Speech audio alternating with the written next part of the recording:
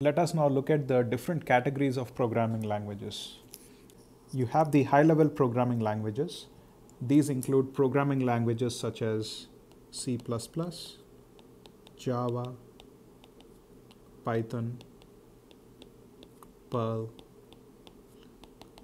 You have a bunch of them. The problem with high-level programming languages is that they are very slow. However, they have better human readability. So if you try to code in these programming languages, a user can easily understand the program.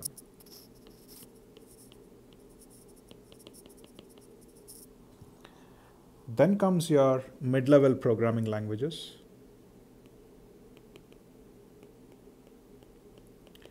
So there are two programming languages. One is C and the other one is assembly. So these programming languages are very fast,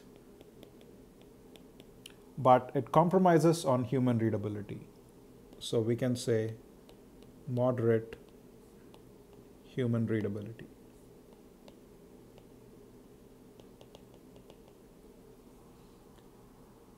Then you have the low-level programming languages, and this is typically machine code. It deals with zeros and ones.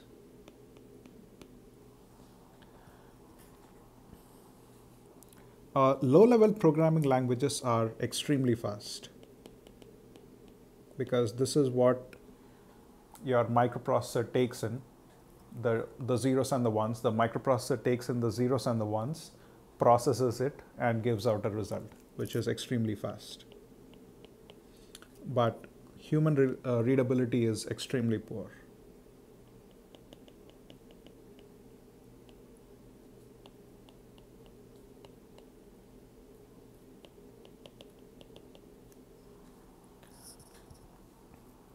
So the C programming language was developed in the year 1972. It was developed by a man called Dennis Ritchie. So while he was working at the AT&T Bell Labs, that is when he came up with the language.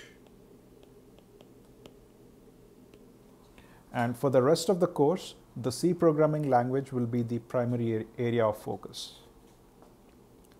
So now let us see what happens at the back end when you want to execute programs written in C language. So you're first going to write the program. So user writes the program. You can write your program using a text editor. All you need to do is save the file name with the extension .c.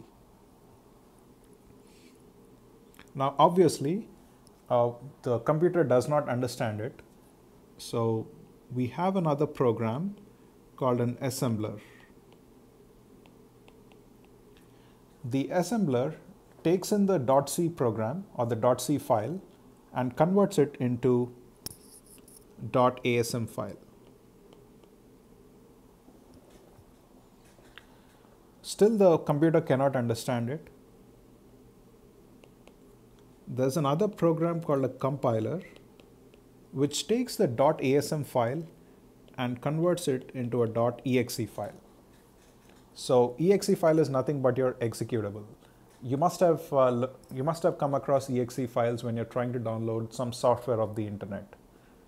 So that's the exe file.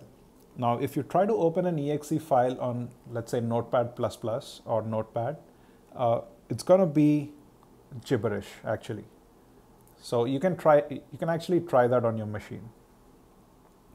So the executable file, it has a bunch of zeros and ones, and the zeros and the ones, when you want to run it, you feed it to a microprocessor, and the microprocessor knows how to manipulate the zeros and the ones, and it performs the computations.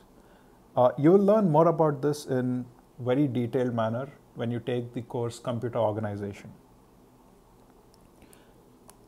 So The process of converting a user-written C program to a machine code is known as compilation. And this is a very common interview question.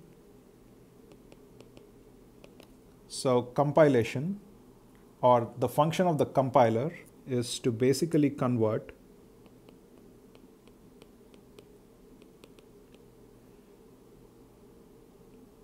user-defined code to machine code.